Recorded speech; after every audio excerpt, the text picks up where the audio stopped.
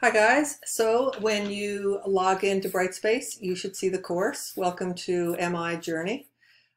We are going to be filling out all of the content under course content. So when you come in, you look at the home page. This can be changed, of course. And to change anything, it's the arrow next to it, and you click Edit. So this first one is an announcement that you tell students where you want them to go first. So clicking on course content, I've already put in here, Wendy has actually the module titles, and under each module, the subheadings that we saw in blue. And then the green blocks in Rhonda's document will be underneath each one we were figuring. But all of this can be changed, and we can add pages in here, which I'll show you how to do, and we can add content to the pages we're looking at as well. So we'll just take the first one, and again, if you wanted to edit the title, it's right here. And then if we come to this page, you can edit properties in place. That means, like, as a teacher, you could make it hidden, viewable, reveal it later, things like that. But what we want to do is edit the HTML. All right, so that brings us in there. I'm going to come out again for a second and go in there in another way. I could just click on the title, and that brings us in here. So Wendy's got this little bubbles here. We can change that, but that's on the background of every sheet. And she has this fake text on every sheet, and the copyright and MI Journey. Again, this is welcome to MI Journey. I don't know if that's how you want the title to be, but that can be changed. So we're in the first one, and you then click Edit HTML, or you can come back again to the same one and click here, Edit HTML. So we're going to edit the HTML. So let's say you have a bunch of Word content, which I have picked up, copied in my hand. So I would take out this text, and I would click Paste and Match Style. So I selected it all, I'm right-clicking, paste and match style, and then I would put in this little paragraph I have from a document I'm working on for Undergraduate Studies Committee. So that's what you do, and now you can change your heading 1 to be whatever you want it to be, Undergraduate Studies Committee document. I'm just making up text here, and you can change heading 1. So let's say you click Enter and you put more text.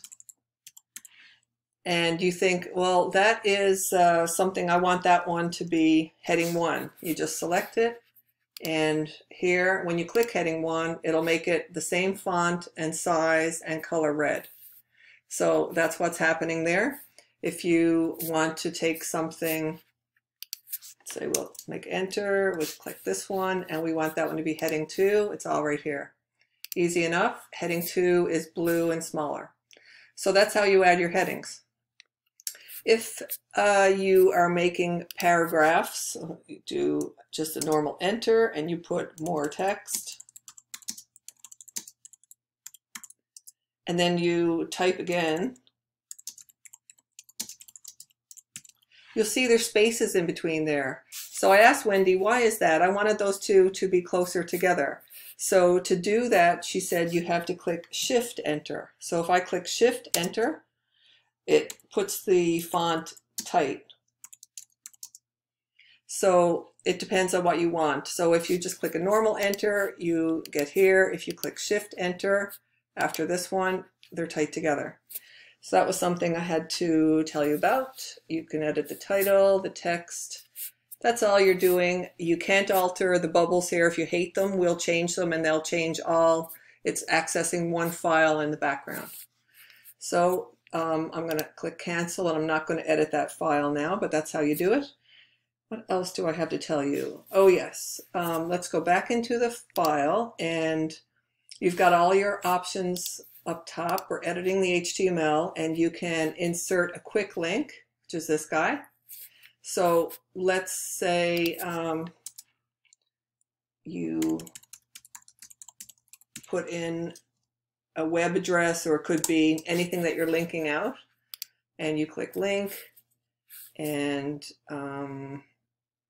URL, and it asks you what's the title going to be, the clickable part, and then what's the URL. And the URL, you have to give it http://beginning, old school. And you can have it pop up in the same window or a new window. So normally if you're sending students somewhere else, make it a new window, because people often assume it opens in a new window and then they shut that tab to go back to what they were looking at.